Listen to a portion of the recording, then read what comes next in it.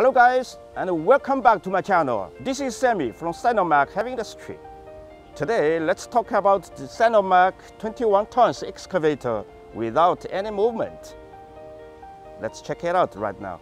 When you are ready to work after started the excavator and switched on pilot protection lock, but you find the two pilots are not responding, even the walking system not work. Please be calm down and follow the steps to find out the problem. This kind of failure can be identified as electrical system and hydraulic system. We'll check from electrical system firstly. When you meet the problem, as I mentioned, please check here. The pilot oil supply valve beside the main pump. As you can see, there are three same magnetic valves under it. The inside one is pilot safety valve, which function is to control pilot oil supply and connected with pilot protection lock.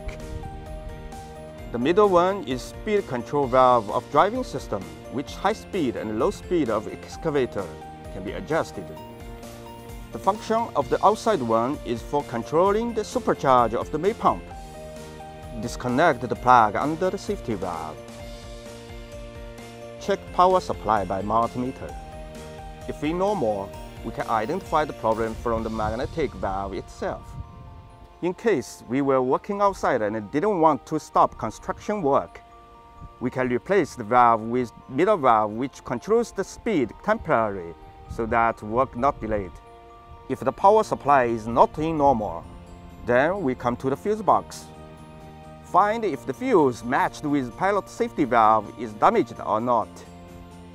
If fuse is in good condition, let's open the head cover of pilot joystick and find the plug under pilot safety valve. Disconnect the plug and test the power supply by multimeter. If not in normal, we can say that the switch of pilot safety lock needs to be replaced. Alright, let's continue with the hydraulic system. We need to check if the hydraulic oil level enough to move the machine. Hydraulic oil filter and the pilot oil filter conditions.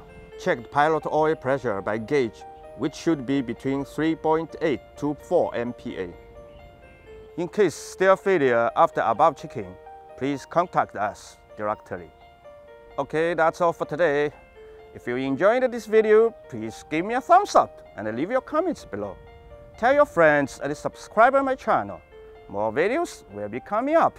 This is Sammy. See you guys.